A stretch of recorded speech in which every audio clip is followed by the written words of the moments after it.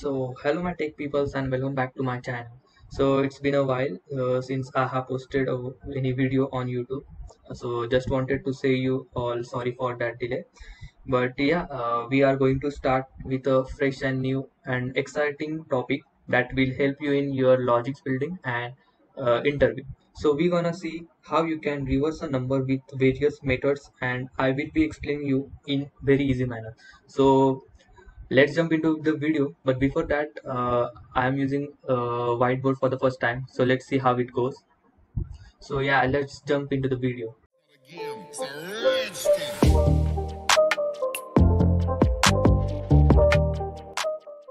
Okay, so let's see the problem statement. So we'll just use the pen.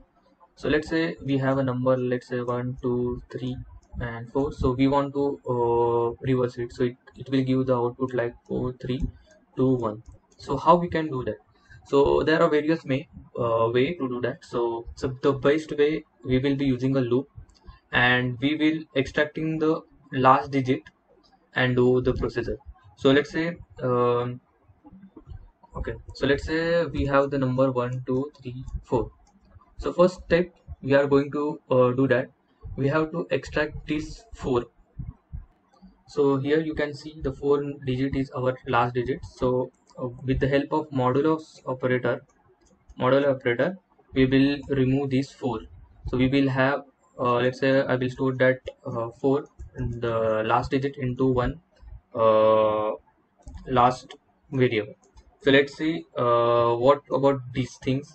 So next step we have to do, like first we have to uh, take one temporary variable. You can see I will assign it as 0. So this variable we will be using to display our final output.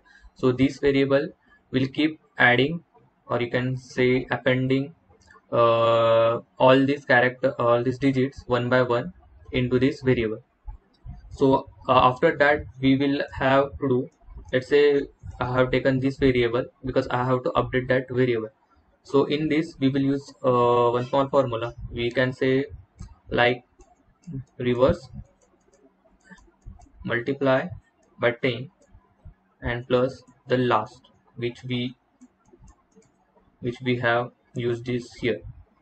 Okay, so this will do, so this will multiply uh, 10 by 0, so it will give 0 plus the last digit we have got is 4, and it is storing that thing into the reverse variable.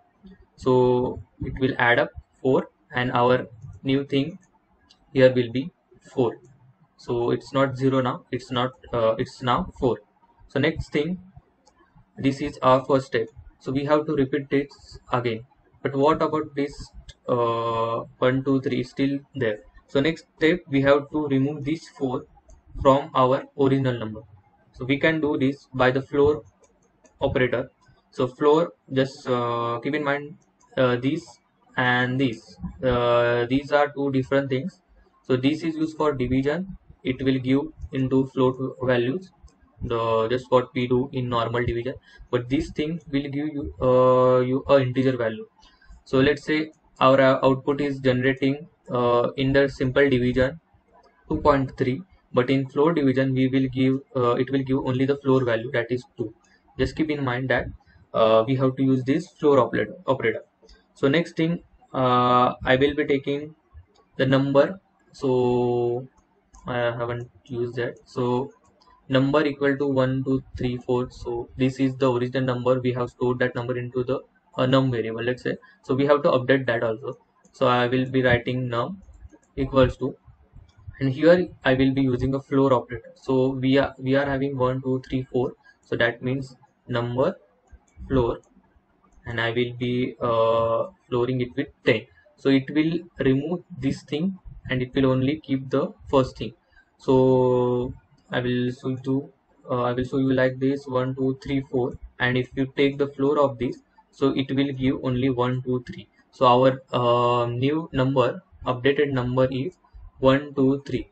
So I will just write here num equal to 1 2 3 is our new number, and our reverse number is 4.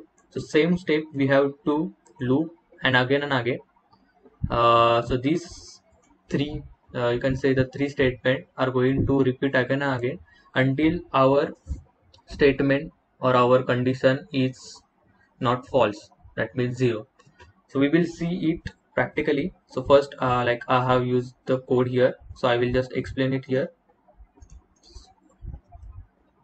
Let's copy. Let me copy here. I hope you can just view this. So yeah, this is our what the code is saying.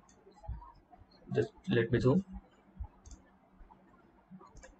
Okay, so first we will be taking a number. We can take a input number from any user, or I just assign the number to the number variable. And as I say, we will be having one temporary variable. You can say a reverse. So it will be displayed at the final. So I will be using while loop. So while a condition will be our like until this statement, until our number is, let's say, 0, we have to loop through this statement. So when the condition will be 0, so it will just print out the result. So first step, as I said, first we have to find the modulo of that number.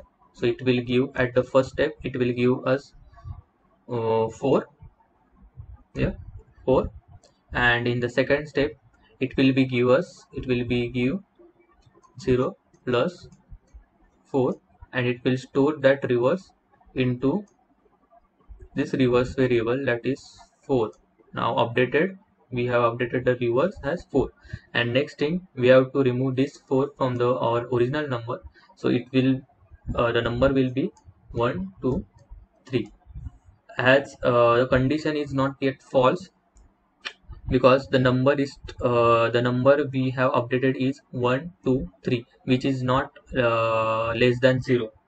Yeah, so it is not less than 0. So again we will look through it. So we will be coming to this process, this step at the last is equal to number modulus 10. So number we have, the updated number we have is 123 modulo 10. So it will give us, the 3 as the last number, 3. And the next step we will be doing is reverse into 10. So reverse into 10, that is we were having 4 as the reverse into 10 plus the last digit, that is 3. So it will be like 40 plus 3, it will be 43. So that is what we are getting. The reverse number is 4 and 3. So it will go and update the reverse variable. So reverse variable is now our 4 3. Same procedure we will be doing throughout the loop until condition is false. So it will loop through till the end of this 4, and after that it will be printing the original number, so that the number will be 4 3 2 1. So this is what a simple logic is. So just keep in mind this formula, you can say the formula of this. So we are good to go to perform the coding operation. So let's see in the coding. So I am using VS Code here. So first thing I will be taking, as mentioned, I will taking a number, let's say 1 2 3 4. Same number I will be taking and reverse at 0. So this is our let's say base case. We have assigned variables and the numbers, and this reverse will be updating as the loop will keep on going on. So next step I will be using while loop to perform that, and let's say while number is greater than 0. You can use for loop here also by using a range function, but while loop, I guess it's efficient for performing this reverse number. So next step I will be taking a last, so it will give us the last integer digit, and as I said, we have to do the modulus operator. So you can see it will give at the first step, it will give us the 4 as the remainder. So this will give us the remainder, and the floor operation will give us the question. So next step is reverse. So I just want to update this reverse number. So reverse into 10, and I just want to add the last digit, which is this last. Okay, so here it will give it will be like 0 plus 4. So our new number, updated number will be 4 here. So next step, I have to extract the first remaining digit, and I have to remove the last digit one by one. So next step is number floor operation, floor and 10. So here it will give us the floor 1 2 3 4, and the floor of this number is 1 2 3. So it will perform this task until the condition is not false. So next step, we have to break from the loop. When the condition will be false, so it will simply print this updated reverse. So I will just print this reverse. So let's run this.